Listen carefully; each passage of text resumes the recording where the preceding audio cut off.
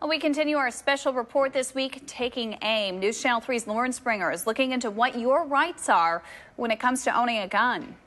I'm Lourin Sprenger. You can see we're here in the edit bay working on my special project on gun culture, continuing our Taking Aim series.